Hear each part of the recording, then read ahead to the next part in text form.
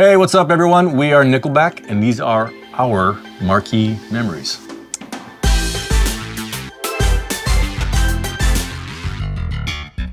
First time seeing the band, first time concert, everything. I was 13. And the guy next to me asked me if I want to partake in a doobie. Having never been high before, I have no idea what I'm supposed to expect. I'm now really high with massive amounts of anxiety and everyone else is devil horns in the air. Mike, you were at my left. And for the third time that day, Mike looks at me and goes, "What's wrong with you?" Then we went to the Black Album, 1990. Lars said on stage, we're gonna go to this bar that we like to hang out called Rock Central Station, which is long gone. Yeah. So we went to Rock Central Station and in walks James and Lars. James orders a Heineken, looks over at me and does a James Hetfield one of these, and I just about pissed my pants. And I turned to Brandon, our cousin, I go, "Did you see?" He goes, "I saw, I saw."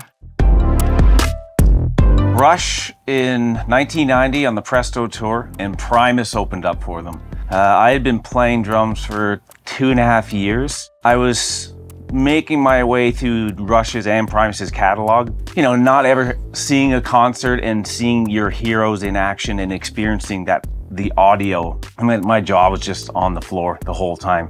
Tim Alexander, he had two 18-inch by 18-inch bass drums. These tiny little, it was just all small punch. Ticky-tacky, yeah. My sister bought me the ticket. She actually bought me my first drum set too, because she knew I was really into it. So, I should send her a check or something.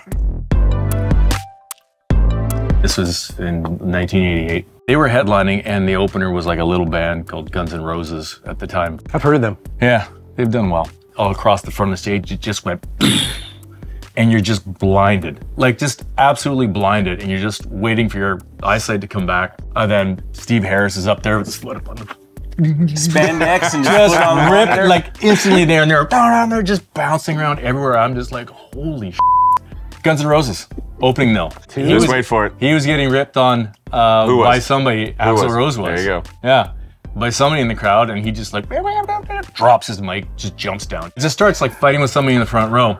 Like my first concert, like the band is like battling the crowd. Welcome to Alberta. Yeah, that is an Alberta and it was thing. tough. I mean, it was pretty gritty there, but anyway. These guys are awesome, and it really, I mean, just the show just inspired you. Like, I went home and you just played. Thanks for listening to our Marquee Memories.